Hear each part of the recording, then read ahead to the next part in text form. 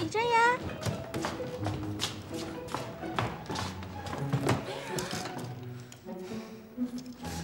李真言，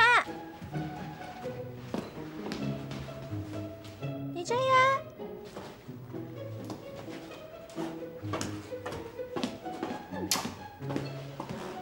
还想给你个惊喜，人都不在。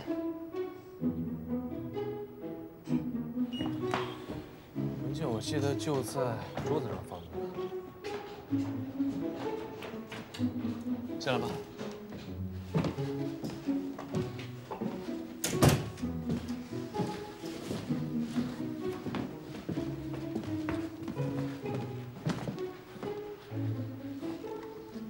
什么时候改用女性手机啦？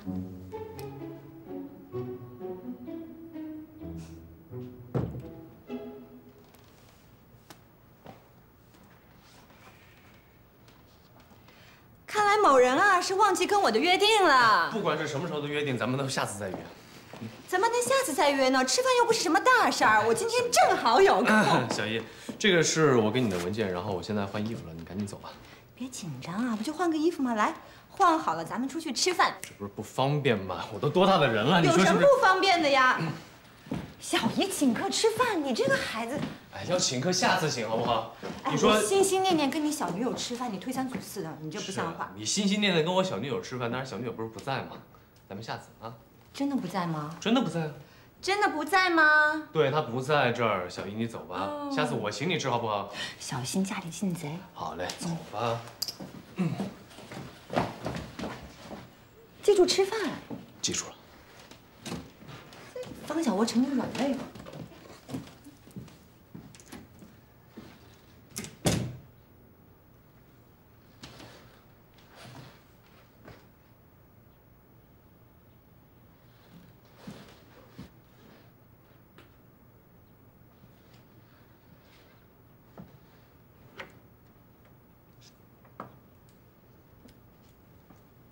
Surprise！ 终于见到你了！想我了吗？好想你啊！我我也是。想给你惊喜的。我惊喜到了，我特别开心。来，我看看你。哎呀，你怎么瘦了？因为吃不到你给我做的饭呀。哦，你是想我的饭是吗？嗯，想你。轻轻拉你的手，我的手，放心你，好放心。爱纯净透明，一览无余。我们像恋爱的小鱼，聪明有机灵，爱的人要在一起。看来还是我比较诚实是吗？你的心，我给你做饭去。我们快吃完饭再补回那个亲亲好吗？我再考虑一下吧。要珍惜，爱的人要在一起，走到底，在一起，在一起，在一起，走到底。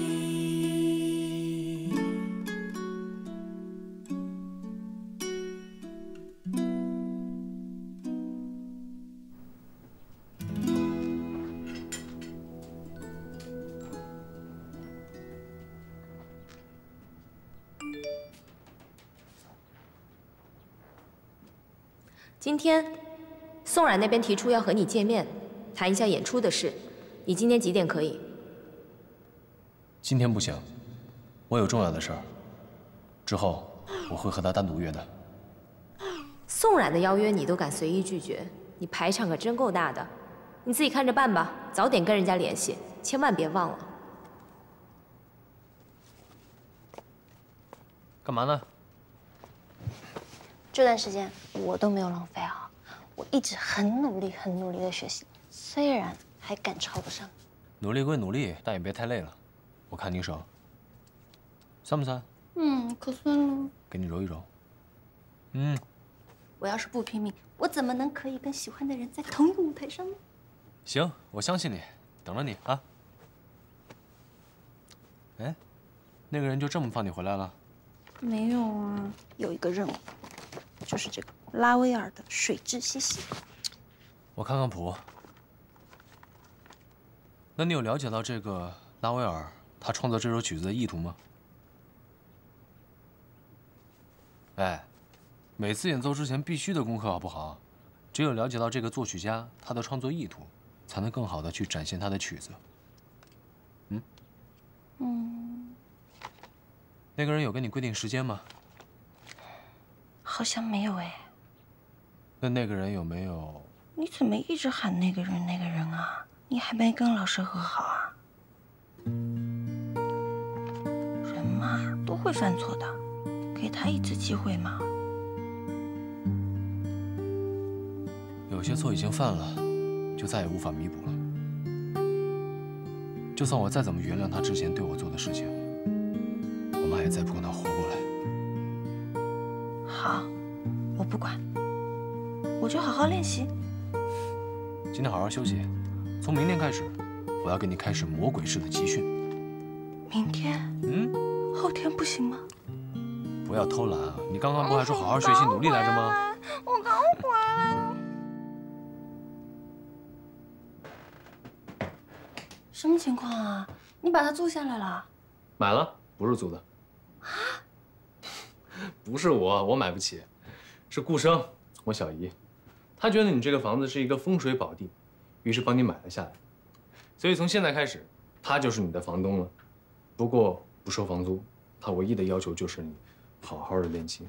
她说啊，等你哪一天成了大钢琴家，这房子也就升值了。小姨真好，我一定会好好练琴的。那你今天，谢谢你啊。没有，我说你好好休息，然后明天早上咱们去买菜做饭。去吧，晚安。晚安。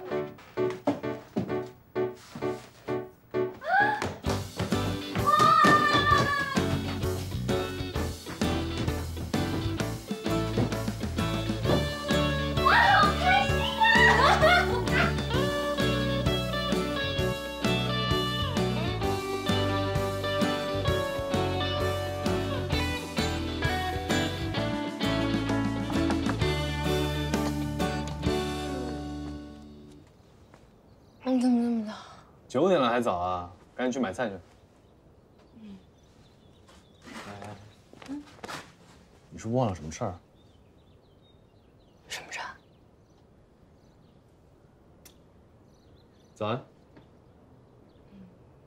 洗漱去，愣着干什么？去了。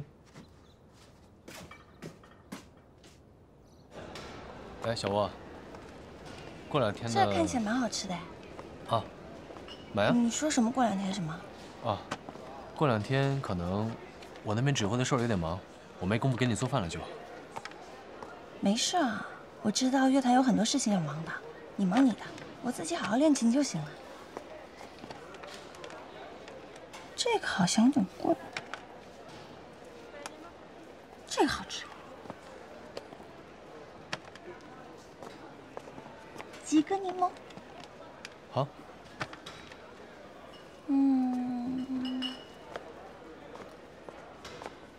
拉威尔其实在他的学生时代过得很不好。他当时所就读的巴黎音乐学院有一个规定，就是所有的学生在就读期间必须拿到一个当时音乐界所推崇的学术奖，否则就要被劝退。可是呢，他数次与一个 Prize Rome 的奖项擦肩而过，最终在1903年被劝退。但是他坚持了下来，坚持在他当时的作曲老师弗莱的班上做一个旁听生。当然，其实他那会儿已经出版了很多曲子，其中就包括这首1901年的《水之嬉戏》，这是他最著名的一首曲子之一，也是他献给他的作曲老师弗莱的礼物。他压力好大呀，这么有才能的人，差点就被埋没了。E大调的这首《水之嬉戏》，它大量的运用了各种重复及重叠的固定音型，并且配上近乎双调性和声的重叠和弦色彩，还有各种丰富绚丽的大七和弦。然后他还大胆地运用了朦胧踏板，所以在这种钢琴音响上创造了出了一种别出心裁的感觉，也就令这首作品呢在现代钢琴史上有一个相当重要的地方。哎，好好听。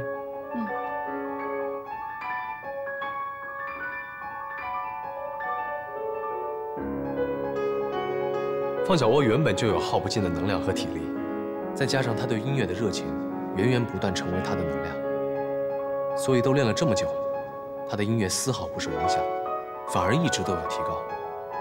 看来，那个人对他真的很有帮助。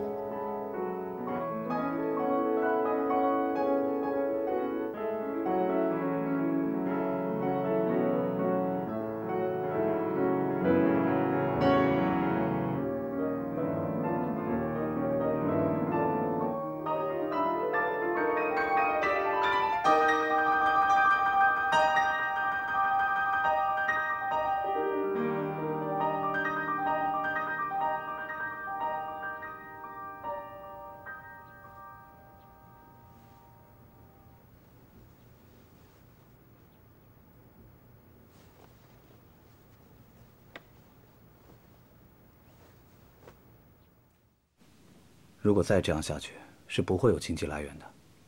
再过一段时间，工作室都得关门。你想捧采薇，你有这个能力吗？想办法，我会想办法。你想什么办法呀？现在很难得有一家公司听了采薇的歌想签她。我要是你啊，我就借着这个机会，把歌曲的版权先卖出去。不可能，歌不可能卖。我真不知道你脑子里在想什么呢？你是不是傻呀？采薇又不会因为这个离开你。跟你说，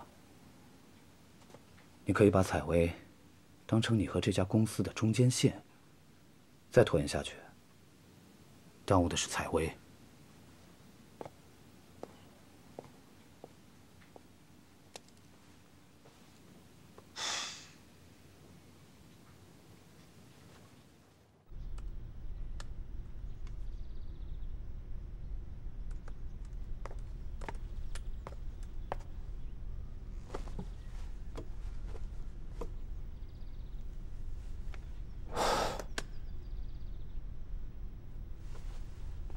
招募新人的事呢，先不急，咱们慢慢来。咱们得找到既有实力又合拍的人，对吧？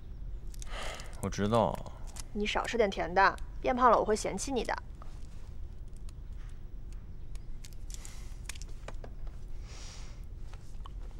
我压力大，心里苦嘛。这位戏精同学，你口服的糖呢，只能甜到胃里，不走心的。你看师哥把招募新人这么重要的事交给我，可是现在根本就没有人来。哎，有时候我就觉得，你看像你，师哥，你们真的是做什么事情成功，我呢，做什么都失败。面对当时的情形，不管换作是我或者是李真言，可能做的还没有你好啊。可是这个团就是在我手上散的呀。我知道。我现在不管说什么都解决不了你心里的疙瘩，但是我还是要说我认为的几个观点。首先，当时 RS 乐团的情形，不管是谁负责，都会解散的。所以我们现在没有时间自责，也没有时间去逃避这些问题。我们要做的是解决、面对这些问题。其次就是，我觉得你的进步是非一般的。你看，你从最一开始不知道怎么和指挥沟通，到现在可以成为乐团的代理团长，你处理了那么多的事情，你一切的成长大家都看在眼里。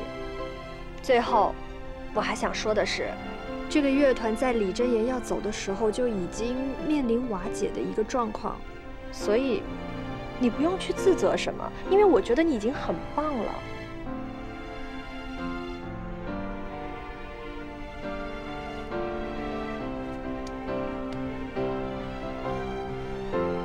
我觉得你说的这些话，真的对我帮助很大。那我还想说一件事情。什么事？我们结婚吧。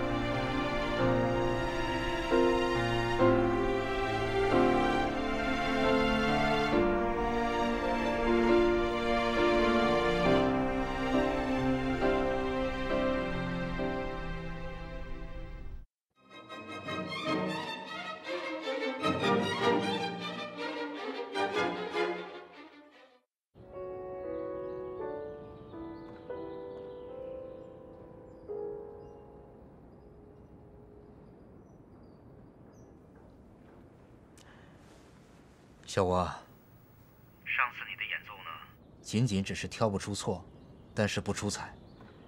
这次呢，你可以融入自己的理解，还加上了自己的情感，相当不错。因为我听了李真言跟我说的拉威尔水之嬉戏的故事，我觉得他特不容易。这次呢，你完美的把作业完成了。真言他最近怎么样？他最近在忙 RS 团的事情，不用担心。好，那你要好好照顾自己，叫他也多多休息。老师，你放心，你也要好好照顾自己哦。嗯。拜拜。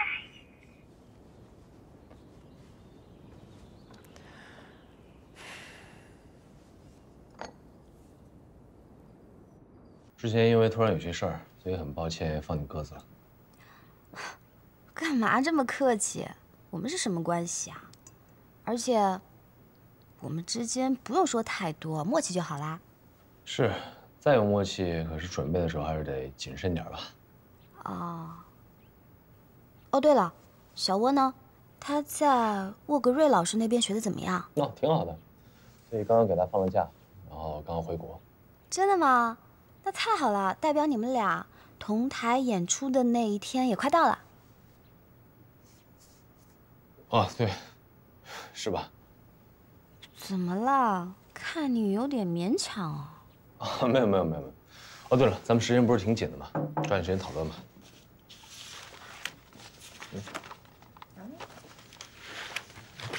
好，再见啊。哎，慢走。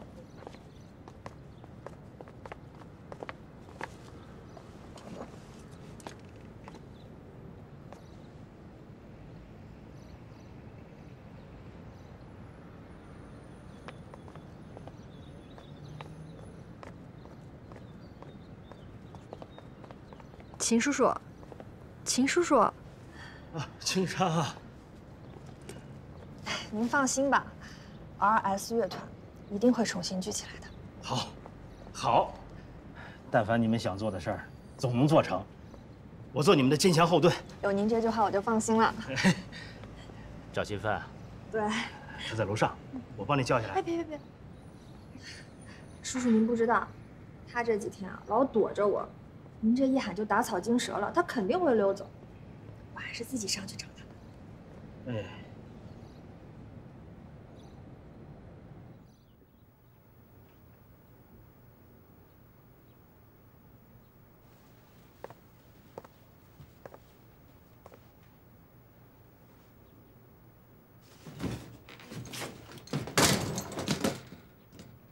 你干嘛呀？我就求个婚，你至于吓成这样吗？开门。不开。行啊，那你就待着吧，别吃饭，别喝水，也别上厕所。我今天就耗在这儿。还买了小迷糊面膜呢，准备送我呀？说起来，它也算是咱俩的爱情见证吧。你第一次不就送的我这个礼物吗？然后我就这么迷迷糊糊的喜欢上了你这么个中二留级师弟。哎，我都说半天了，你赶紧给我把门开开。说不开我就不开门，我都说不开门了。你干嘛呀？我知道你是喜欢我的，我也了解你不是一个没有责任的男人，你为什么怕成这样呀？你是怕彼此朝夕相处在一起会暴露更多缺点吗？还是你害怕婚姻生活呢？我不是怕。那你这是干嘛呀？因为谁让你在我最失意的时候跟我提结婚啊？我想结婚，是我觉得我们的关系可以发展到一个新的阶段了。我不知道你为什么不想结婚。那天结婚，我确实是脱口而出的，但是这2天我很仔细地想了想，我仍然觉得我做得对。我认为谈恋爱你是要找那个能给你新鲜感的人，而结婚你是要找那个我们都彼此互相看透、了解，却还想要在一起的人。你同时给了我这2种感觉，我确定想和你在一起生活，我确定我喜欢你。该说的我都说了，我再重申一次啊，我现在是求婚，不是逼婚，选择和接受的权利都在你手里。答应不答应，给个痛快话吧。那走了。齐正，齐正，有些事还是要男人来做。虽然你迷迷糊糊的就跟我好了，虽然我们迷迷糊糊就在一起了，我们可以迷迷糊糊就在一起一辈子吗？排比句说的可以啊。哎，别打乱我情绪。君裳，你愿意？我嫁给你。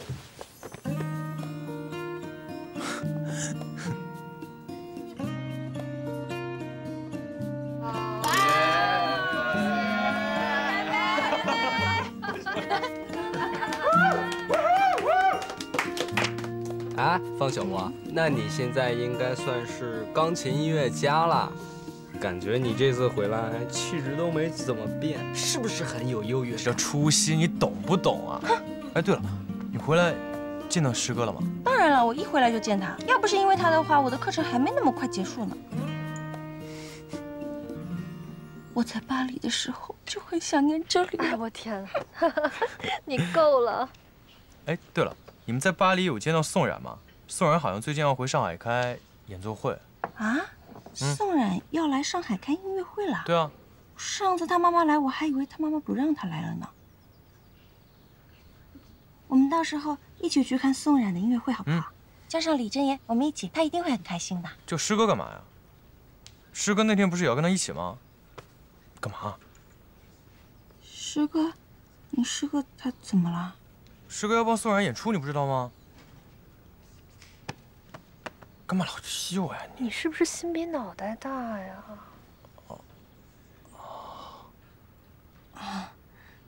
他没跟我说过，他可能忘了吧。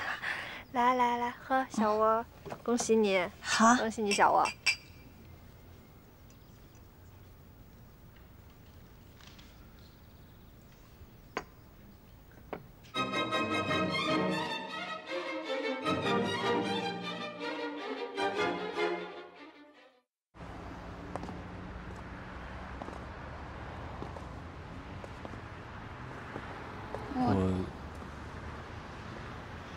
你先说。我有件事情想问你，为什么你总是走那么快啊？我一直都是在后面看着你的背影，我一直都想追上你，可是总觉得我们之间有距离，是跨都跨越不了的距离。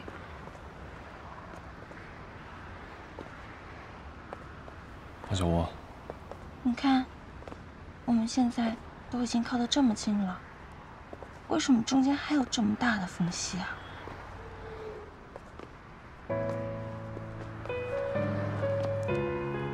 这样不就没有了吗？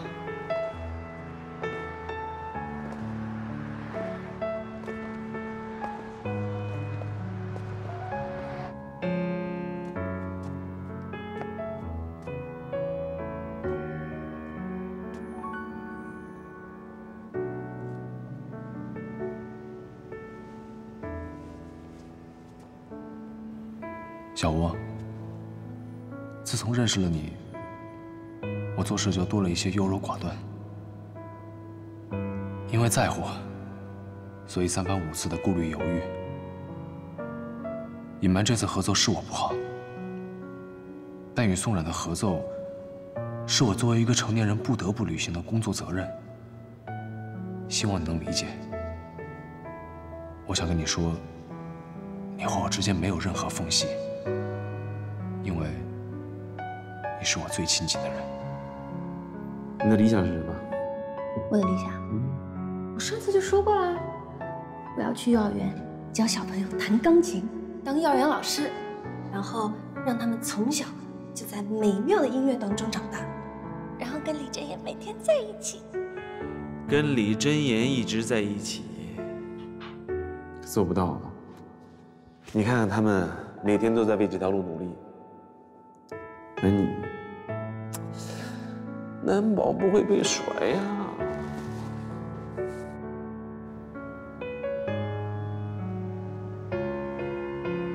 李真言才刚刚踏上他真正的舞台，而且会越走越远。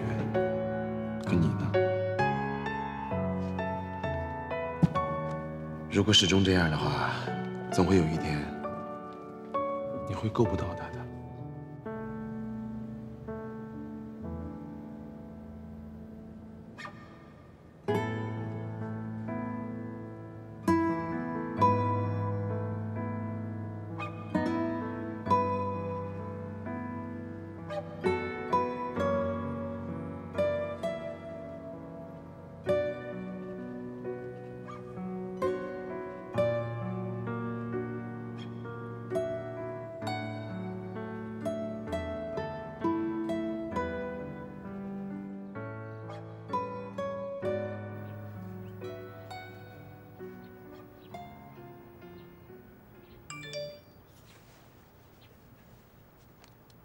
希望我下一次站上舞台，是和你一起。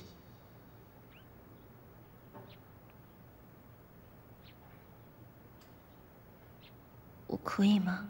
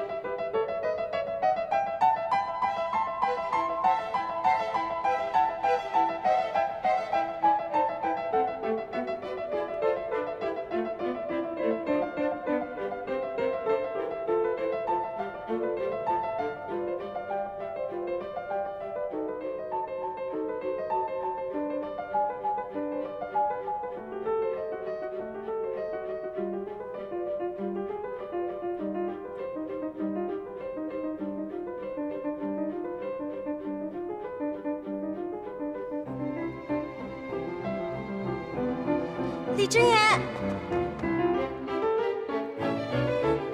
什么时候走啊？不走了，我陪你。李真言，你在哪儿啊？对不起。I see two 啊，南瓜、的树、白菜、piano、钢琴，我都有按照计划表一个一个打勾的。小汪，我知道恩梦是傻瓜，但是这个恩梦一直都有很努力的去学习的。你可不可以不要丢下我一个人走啊？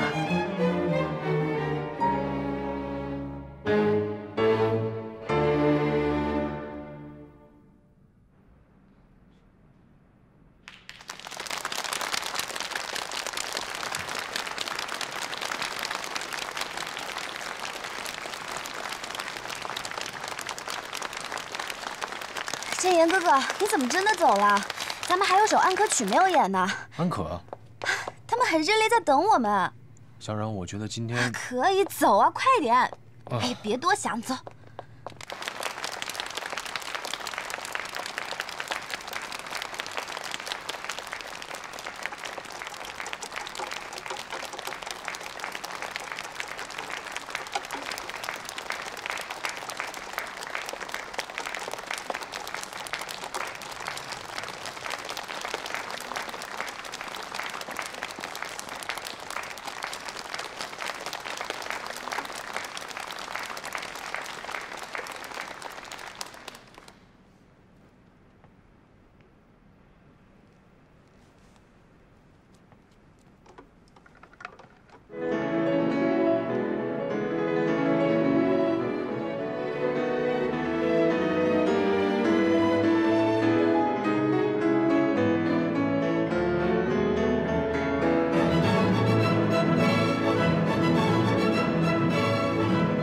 为什么是这首？为什么是同一首？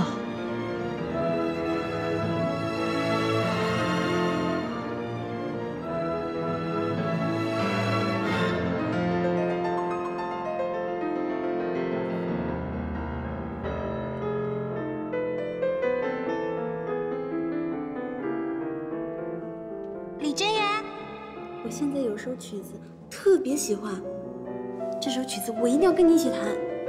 好啊，什么曲子？我不能说，说就不能实现。哎，你都不告诉我什么曲子，我怎么知道什么时候跟你合作？要合作什么呀？啊，我跟你说，是舒曼的 A 小调钢琴协奏曲。啊？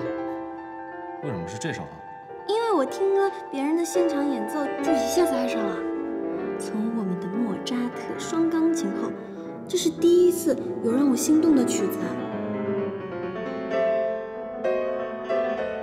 你还记不记得我跟你说，不要半途而废？我记得，所以我这次绝不半途而废，我一定会弹好这首曲子的。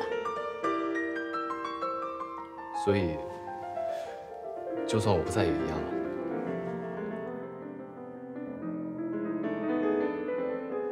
什么意思啊？后悔了？你要走吗？小窝，这首舒曼的 A 小调，承载了我想要对你说的所有话，你知道吗？在你出现之前，我是一个高傲冷漠、一心执着于技巧的演奏者，而当你闯入我生活的那一刻，一切都改变了。处处都有意外和惊喜，每次和你合作，你都能激发我的热情。渐渐的，你成为了我生命中不可或缺的那束光，融化了我的冰冷，治愈了我的伤痛，也让我对音乐有了更加深刻的认知。或许，在我第一次听到你琴声的时候，就已经离不开你了，小窝。你听到了吧？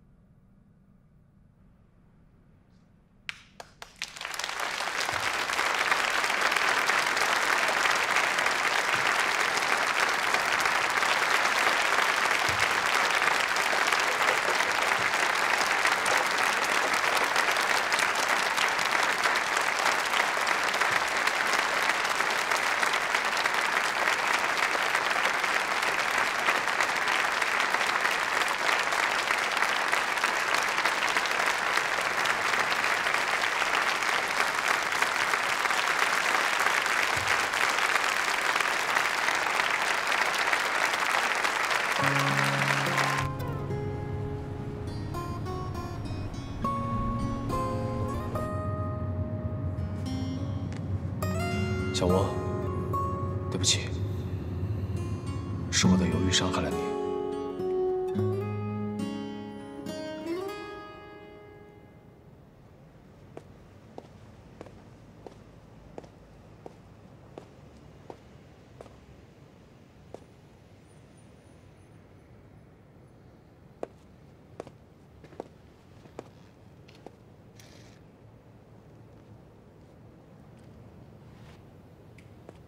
小窝，这么冷，干嘛不进屋啊？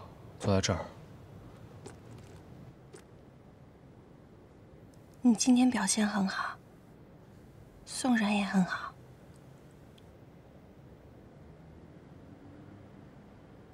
哦，谢谢。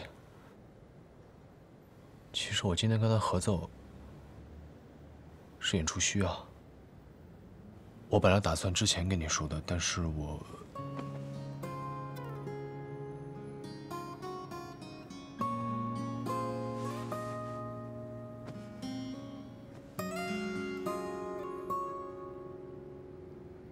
真的喜欢我吗？我们会一直在一起。我喜欢你，我们会永远一直在一起。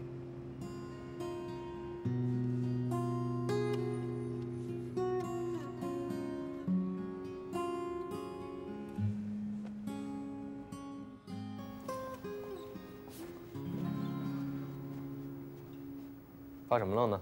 吃饭。一会儿我和顾生约好了，去说招募新团员的事儿，我就先走了。李真言，我一直忘了问你，昨天你演出的时候，开心吗？开心啊！如果将来能和你一块登台演出，就更开心了。吃吧，我走了。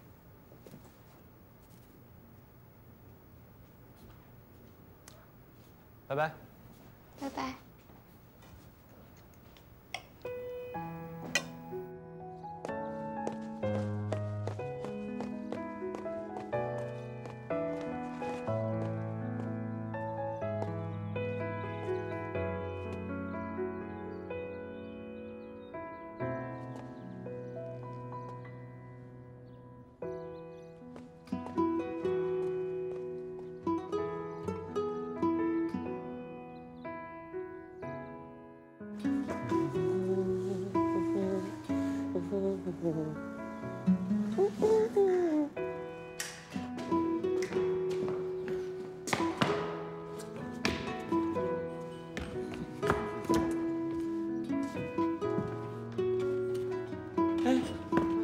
小吴，是我呀！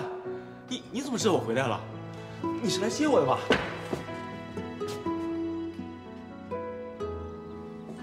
小窝窝，哎，你怎么了？李真言又欺负你了吗？啊？李真言，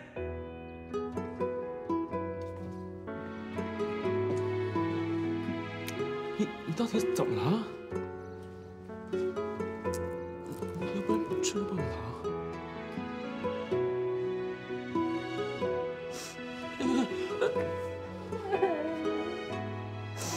不哭！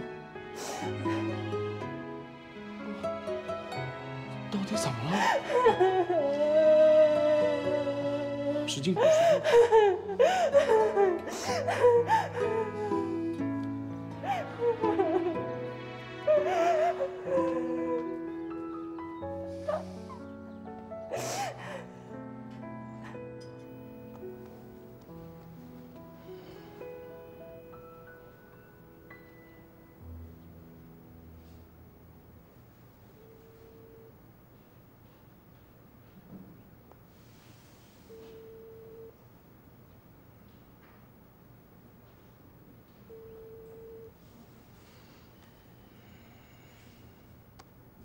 奇怪了，这孩子不论什么时候都会按时交作业的，今天怎么会联系不上呢？难道是出什么事了吗？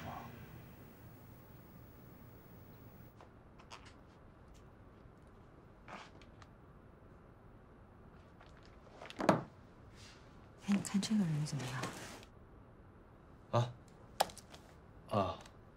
还行吧。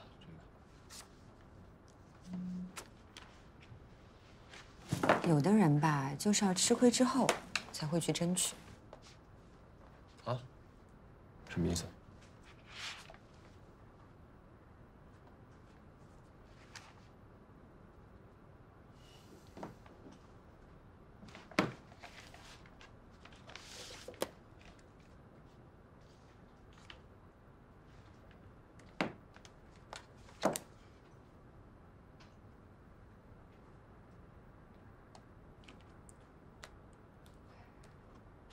我明白了。因为李真言和宋然合作演奏了你想跟李真言合作的曲子，所以你就……不是，是有更珍贵的东西被夺走了，对我来说很特别，很珍惜的。你讨厌宋然吗？那你真正的认为那次演出非常精彩吗？是啊，每个热爱音乐的人都会为那场精彩的演出而感到热血沸腾的，而每一个学习音乐的人呢，都希望有一天自己能够比舞台上的更加精彩，对不对？小窝，要不要自己试一次？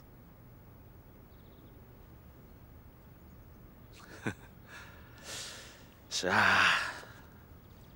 哎呀，咱们的小窝啊，在摆期的时候，别人都说咱们是吊车尾，只能在乐团去当什么吉祥物。可是后来我们去了巴黎，巴黎是什么地方？灿烂的古典音乐之都，对吧？结果以后怎么样呢？是不是还是吊车尾呢？是不是还是只能当吉祥物呢？吊车尾怎么了？谁在乎？我才不是什么吊车尾。这段时间我尽我的全力去学习，虽然我很讨厌学习，但是我都有撑下去。我知道原来的我有很多问题，但是我都有去面对，都有去改变，到头来还是这个鬼样子。宋然，我知道他很不容易，每个学琴的人都很不容易，但是他从小都没有放弃过学习钢琴。李真言也是，他们都很厉害。我知道，这才是我现在再怎么努力也没办法超越他们的事实。我真的知道，李真言和宋然是天生走在舞台上的人，我差得太远了。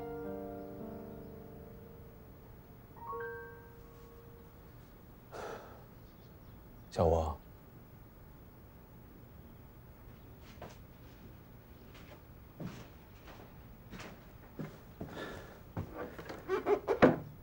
来，再给我弹一次琴吧。好久都没有听到小窝弹琴了。我害怕。怕什么呢？如果你真正向往舞台的话，就应该拿出全部的热情投入进去。只有真正的在舞台上演出过，你才能知道，你的光芒是多么的耀眼。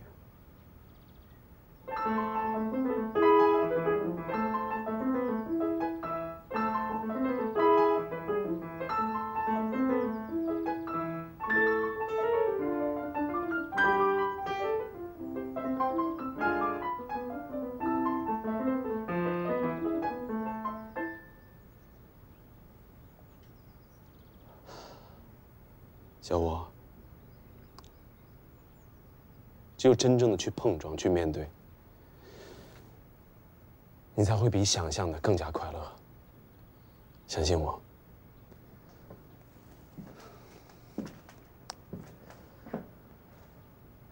你不会后悔的。抛开一切杂念，一切的不如意，用你的心，在舞台上去演奏你想演奏的音乐，然后让全世界都听到。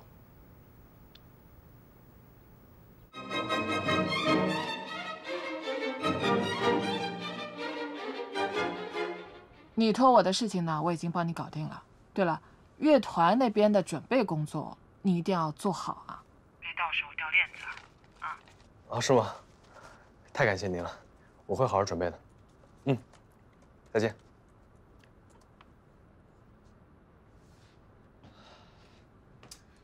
小姨，我说什么来着？我就说你的投资一定会有回报的。贝少刚刚跟我打电话说他已经帮我联系上商演了。是骡子是马要拉出来溜溜才知道，我有眼睛会自己去看的啊。抓紧时间，今天熬通宵了。喂，青山。真的吗？太好了，行，好，这边交给我吧，你放心。啊，等你消息，拜拜。姐。哎。姐。啊。师哥呢？他去联系招募新人的事情了，他刚给我打电话了，有个好消息要告诉你。是吗？贝少芬呢，已经把我们的宣传广告发出去了，有商演开始找我们了。哦，师哥真厉害。不过咱们确实得先招新人。对啊。我买了早餐。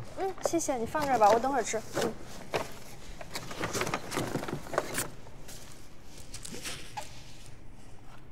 你把这个谱子拿去印20分嘛。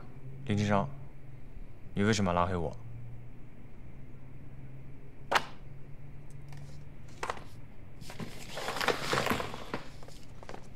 林金生，你到底为什么要拉黑我？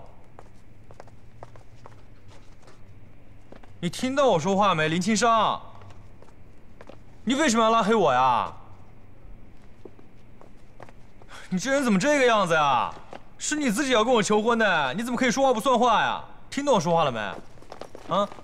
怎么了？你现在是不要我了吗？是不是嫌我太烦了？做人要有诚信，你懂不懂啊？怎么回事？勤奋他就是自作孽，他在我姐每条朋友圈下面留言，嘿嘿嘿，县长跟我求婚了，我姐嫌他烦，就把他拉黑了。哦，我没时间跟你说这些事情。所以呢？是不是你跟我求的婚嘛？对。那怎么办？我反悔了。谁说你反悔的呀？离婚！你如果要反悔的话，那刚刚好。反正我本来就打算要跟你正式求婚。拒绝他！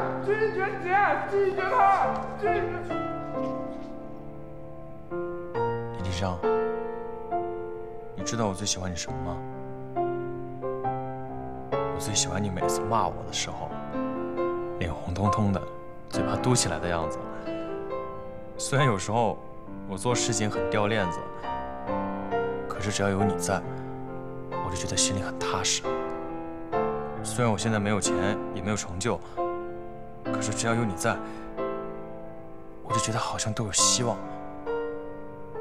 虽然我今天什么也没有准备，可是我已经准备好跟你过一辈子。李金商，你愿意嫁给我吗？我正式决定，从现在开始，你就是我的人了。起来吧。走了。哎，我们要练习是吧？我很难受，我真的很难受。我说你怎么让我过来？又是这种荒唐不靠谱的事情。你说你到底想干什么？自己的病不想着一点，现在又为了这么一个女孩大费周折。你到底是想我早点死，还是想你自己早点死啊？费大师，你得了什么病啊？小沃，我也不瞒你了，费事儿确实得了病了，而且是一种非常罕见的病。他们说叫什么逆生长。放心吧，伊丽丝姐姐总是说话那么夸张，我这不是好好的吗？啊，好吃吗？那你要注意身体啊。放心吧，吃吧。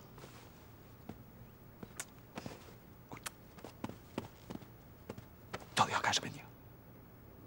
样样学姐都知道吗？方小薇弹奏我已经听过了，如果她没有这个水平的话，我也不会有这个主意的呀。可是你要清楚，这相当于她的个人出道演出在你的巡演上。那怎么了？一旦她的表现不如人意怎么办？媒体会怎么想？他们会随意的揣测你，那你的名声不就毁了吗？我的天哪，我不在乎。而且啊，他的老师也不同意他的演出。我不接。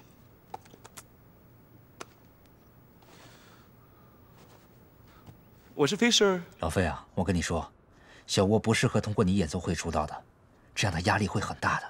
亚洲啊，你为什么对你自己的学生这么没有信心呢？啊，再说 ，OK，you know， 我让他跟你直接说好吗？啊，小沃，这是你的老师。韦老师，这一次演奏，我的愿望会实现的，所以我希望老师能支持我。但是，如果你不支持我的话，我也会照常参加。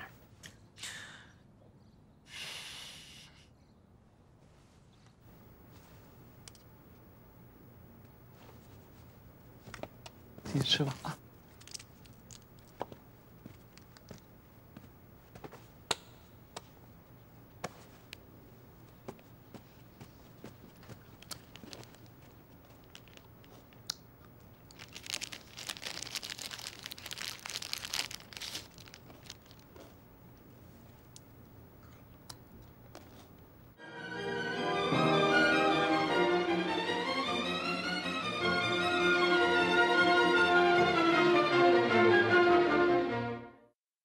飞啊，我觉得现在时机还不到。亚哲，对于你的学生，你应该有充分的信心。现在是小窝爆发的最关键的时候。可是，你听我说，我第一次见到这孩子的时候，就非常欣赏他的天赋，而且我特别羡慕他身上的那种纯真。当然，我知道他要是想成长，还有很漫长的路要走。所以上一次我离开百七的时候，我就暗示过他，要学会自己长大。这次我再见到他，我发现他已经是一个非常成熟的钢琴家，是该他绽放的时候了。可是他现在情绪很差，你觉得会不会适得其反呢？老李，我跟你说，当初我就反对你的打击教育，对吗？我觉得这个太极端了。对于这些孩子，过分的打击和保护都是无益的。我们应该给他们充分的爱，让他们真正的感受到生活的各种酸甜苦辣。好，好，好，老飞，就听你的吧。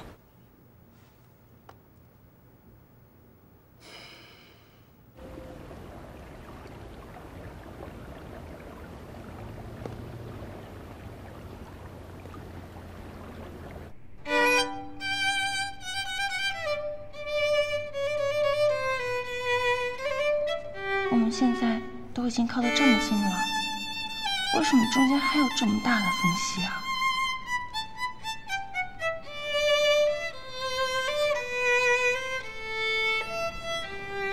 你觉得怎么样？还行，就是拉的时候，我觉得热情还是差一点。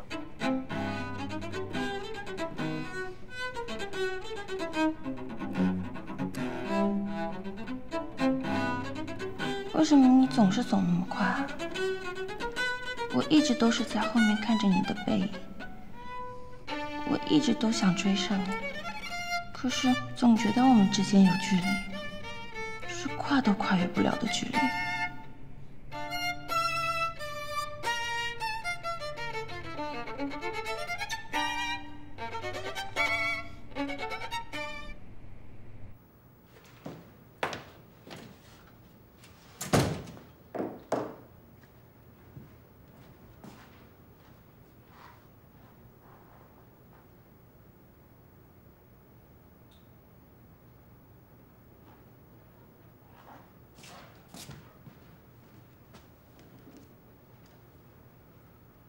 喂，伊丽丝。我记得那个方小窝是你小女朋友吧？现在菲舍尔和他要一起闯大祸了，你也是站到他们那边吗？费舍尔回国了？而且菲舍尔打算在他的演奏会上和方小窝合作。可是，一旦有什么失误的话，这问题可就大了。方小窝演出，不可能啊！他没跟我说。没什么可不相信的，新闻都出来了。这个疯子，什么事儿都干得出来。收下你这个徒弟就已经够无语的了，现在还要当人跳板。行了，我知道了。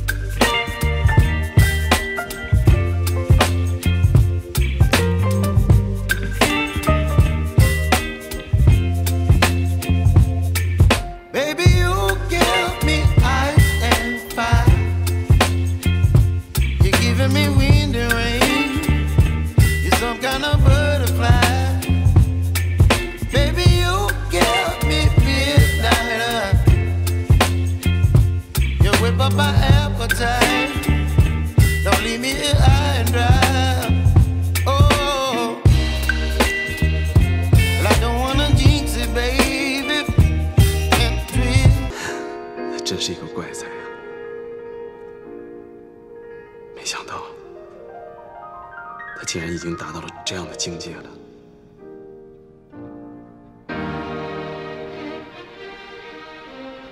贝多芬第5钢琴协奏曲被誉为无可争议的协奏曲之王。没想到第1次登台，小欧就演奏这么高难度的曲目，又是和如此成熟的乐团，难免会有些紧张。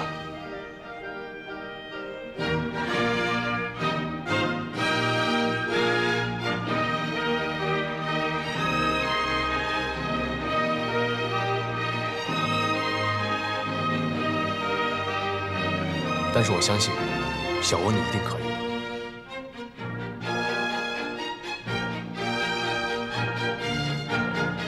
贝多芬一生共创作了5首钢琴协奏曲，这是最为宏大的一首，也是最后一首。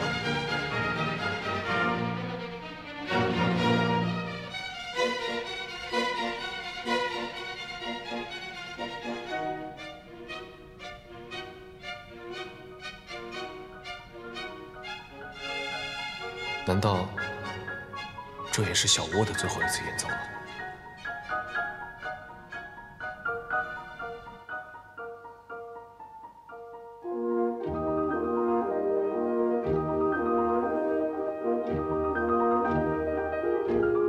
以后我就叫你李真言。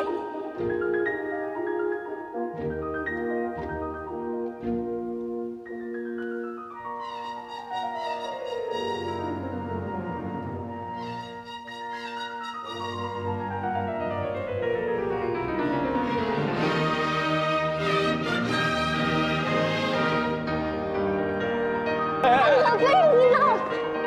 我怎么这么吸引你？受不了！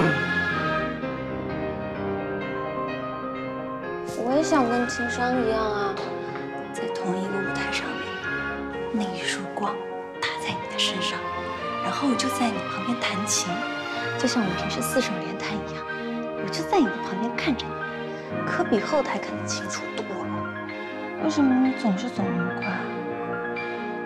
我一直都是在后面看着你的背影，我一直都想追上你，可是总觉得我们之间有距离，是跨都跨越不了的距离。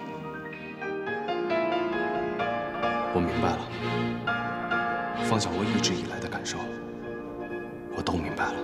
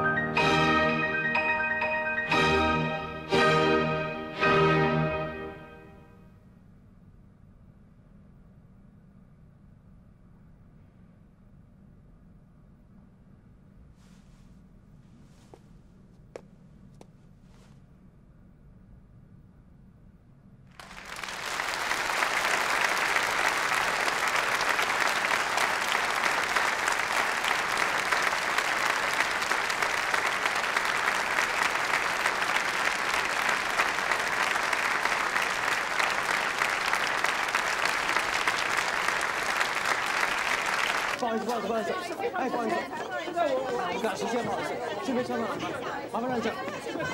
哎，不好意思，来坐吧。哎，不好意思，哎，不好意思，哎。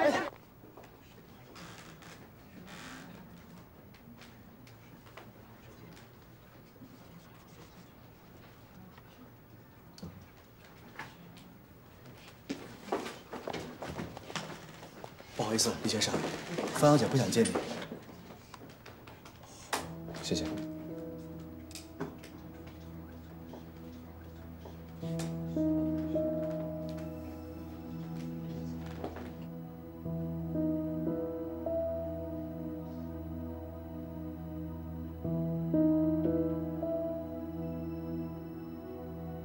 为什么？为什么我觉得一切都完了？切都和以前不一样。方小波，你是要离开我了吗？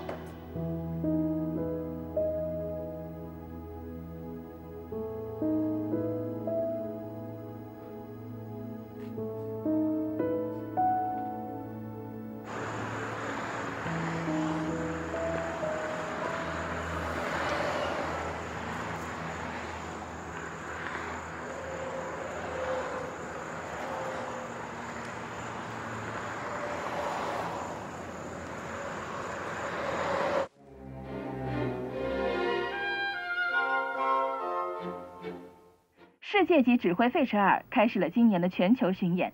上海站演奏的曲目是贝多芬第5钢琴协奏曲，钢琴演奏由钢琴新秀方小窝担任。2个人的合奏给观众献上了一场精彩绝伦的视听盛宴。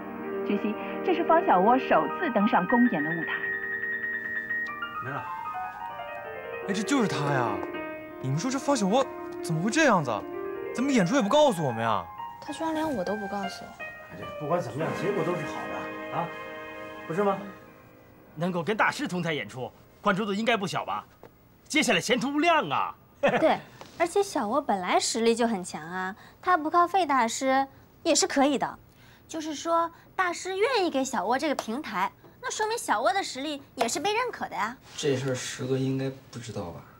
他不可能不知道的，他们俩现在就差2人合一了。 是啊，我觉得也不可能。小窝真的是太有我们争气了。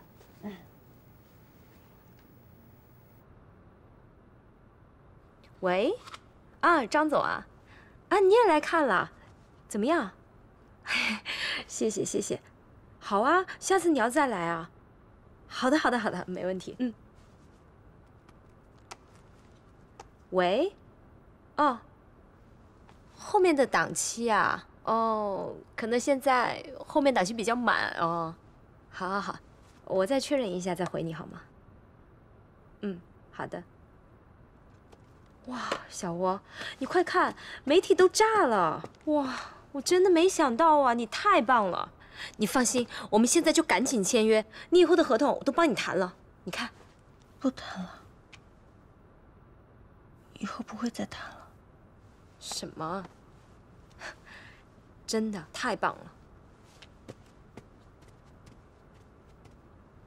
再谈也不会有现在好的。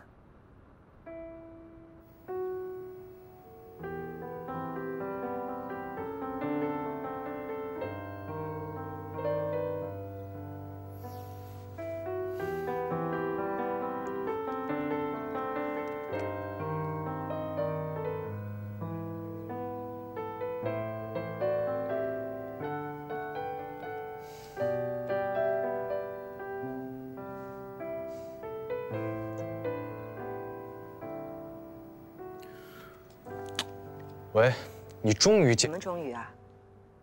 啊，没事儿。你说什么？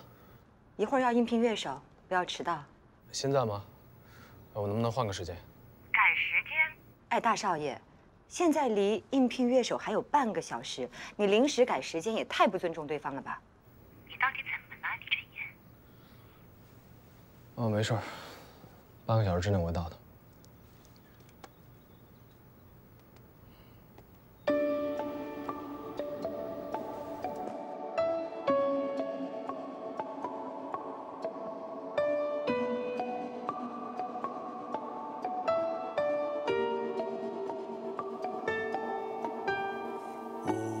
身在哪里都站成一处风景，摘下白云再变成雨，淋湿想你的我真的不想回去，不想再谈，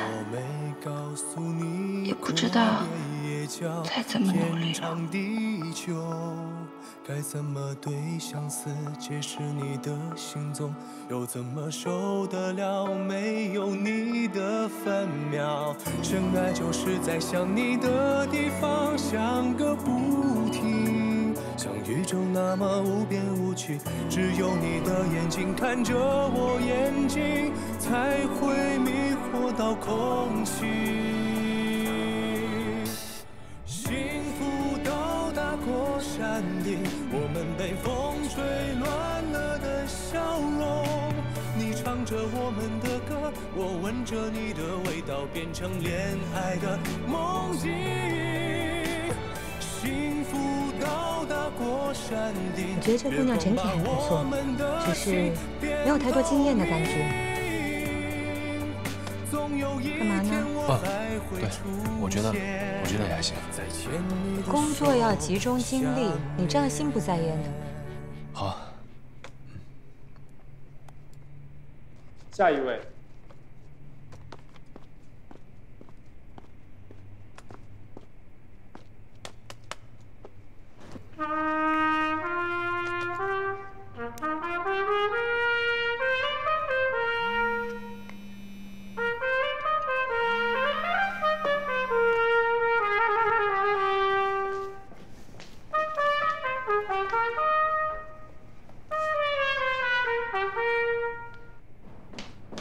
喂，李真言，方小窝是不是在你那儿？没有啊，他怎么了？今天早上他自己在那儿嘀咕，什么不会再谈了，然后就不见了。我打他电话他也不接，所以来问问你。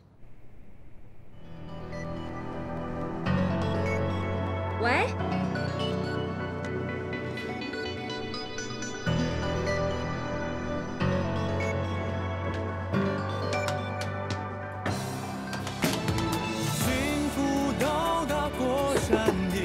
方小窝，风吹乱了的笑容，你唱着我们的歌，我闻着你的味道，变成恋爱的梦境。幸福到达过山顶，月光把我们的心变透明。总有一天我还会出现，再牵你的手。幸福到达过山顶，我们被风吹乱了笑容。你唱着我们的歌，我闻着你的味道，变成恋爱的梦境。幸福到达过山顶，月光把我们的心变透明。总有一天我还会出现，再牵你的手相恋。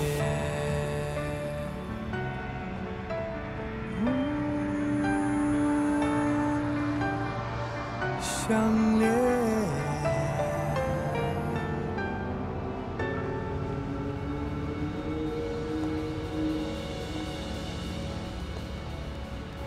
方小窝，你到底在哪儿？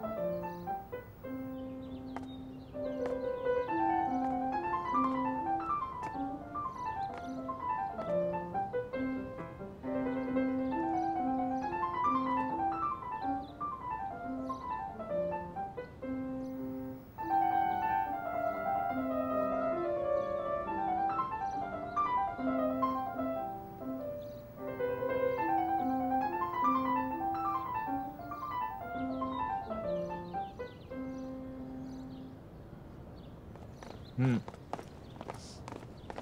哎，方小窝，小窝，好久不见。你怎么了？怎么魂不守舍的？怎么啦？来，下来。哦。哎，我们要去给真言家，你跟我们一块儿去吧。不能去。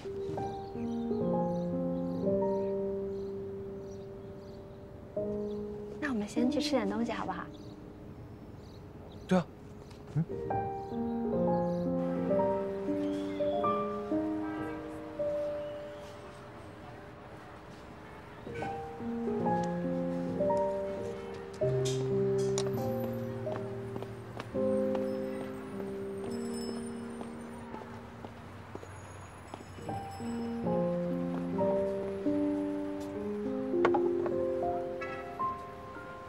吃吧。舒服吗？哎，我爸今天出去玩了，先店里休息。我煮。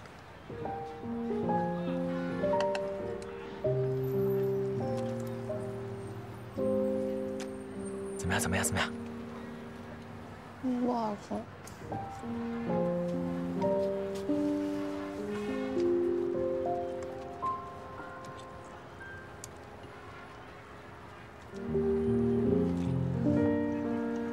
小郭，你慢点。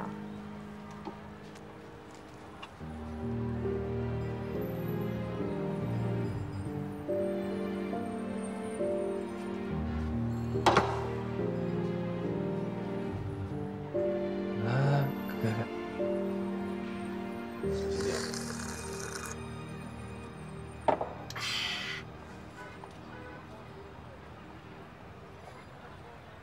我说，你跟费大师合作演出怎么都不告诉我们？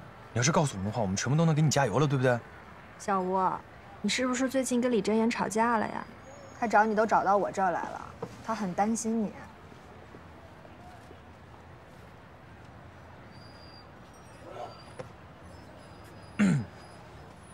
对了，前2天刚好有一个幼儿园在找音乐老师，方小华同学有没有兴趣啊？有啊，我随时都可以去。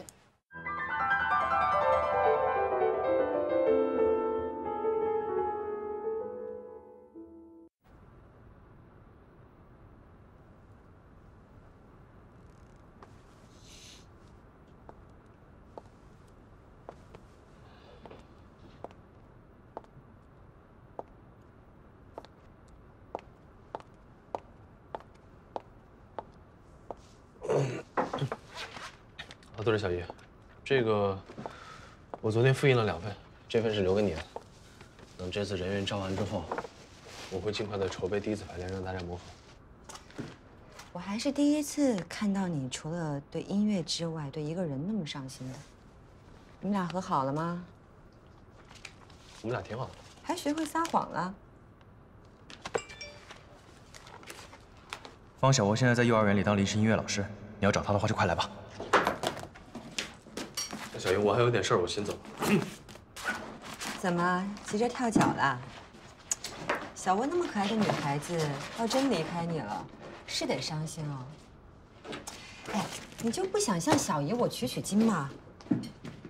我向你取经，小姨你都单身这么久了，我怕长处孤生。什么？长处孤生？诅咒我呢？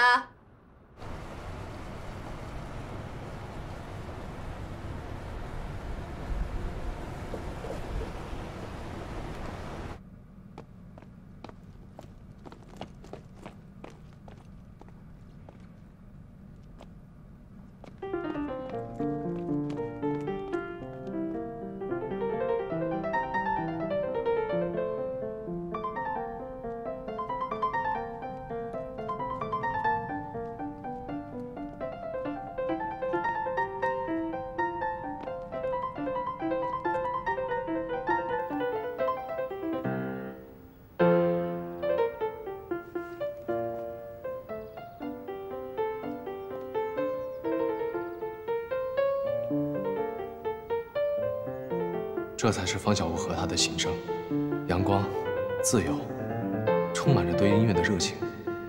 就是因为这样的你太优秀了，所以我才会总是忍不住把你推向更好的舞台。第1天听到你的琴声，我就知道，你的琴声是能给人带来幸福的，纯粹的幸福。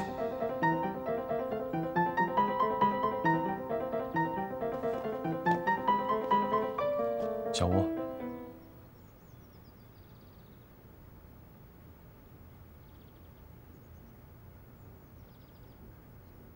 你不是一直想跟我合奏那首？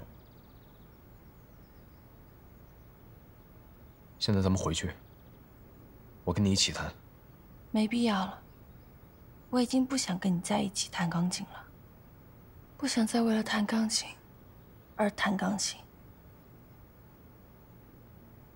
你不要再逼我了，我已经说过了，我已经没有信心再跟你一起弹钢琴了。那一次跟费大师的演出，已经是我最完美的琴声了，再也弹不出来了。可是你才刚刚踏上你的音乐道路，怎么会弹不出来呢？因为我不想喜欢你，我不想因为喜欢你，我自己在那儿偷偷受气，那种感觉我再也不想要了。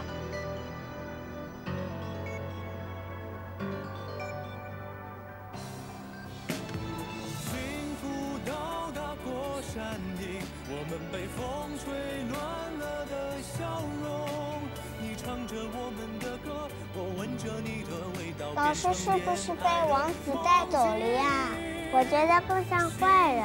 你真没有浪漫细胞，明明就是王子拉着公主嘛。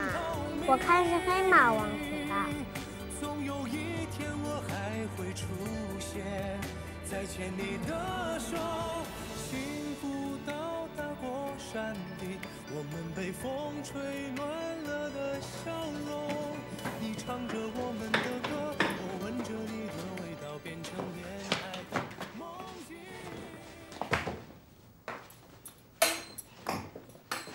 我选这一台，你弹这一台。这不是我想要的合奏。我现在正要跟你合奏莫扎特双钢琴奏鸣曲 K448，因为这是我们第一次合奏的曲子。我现在已经不是以前的我了，我变了。人都是会变的，我也一样。你现在说这些有什么意义？你不试试，怎么知道有没有意义？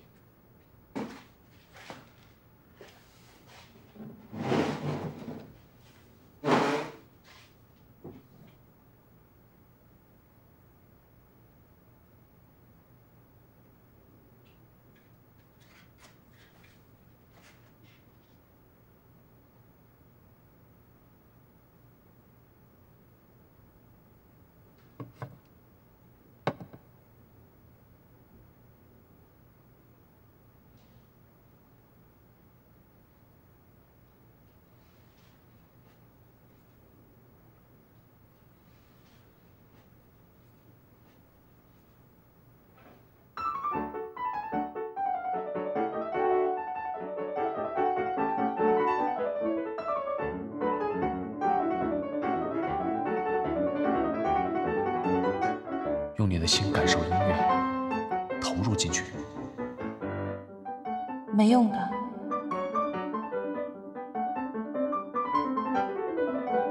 有我在，跟着我的节奏，慢慢来。很好啊，就这样，继续弹下去。我真的可以吗？你可以，我知道你一定可以。记得我们第一次合奏吗？当时你的脸上满是笑容，虽然弹得乱七八糟，但却处处充满着力量。那次的合奏是我最特别的演出。真的吗？可现在的我好像没有力量，只有乱七八糟。笑容就是你的力量啊！那个傻乎乎的，只知道开心的方小窝，可以把琴键变成水流，变成丝绸，可以让全世界都听到你的声音。小窝，我知道你之前很痛苦，可正因为痛苦，快乐才显得更加珍贵。想想我们自由自在的大学生活，还有在 S 团里经历过的欢笑和泪水，我们的每一个朋友都坚信你会成为很棒的钢琴家，或者想想我们，我想不起来。好，那就想想你自己，想想你最幸福的时刻。我才不要想起你。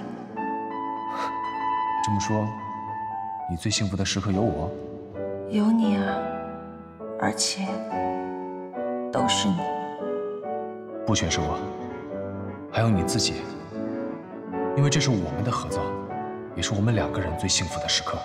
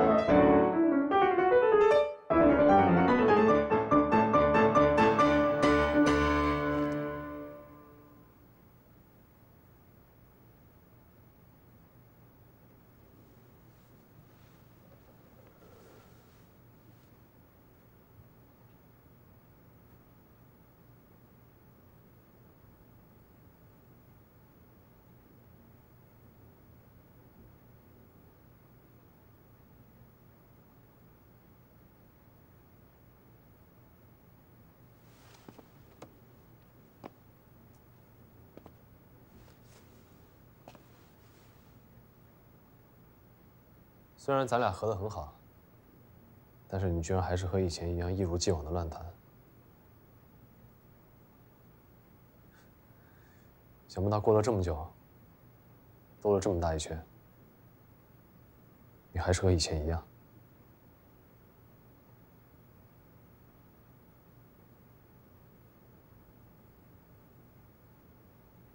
第一次见到你的时候，我的心里小鹿就开始乱撞。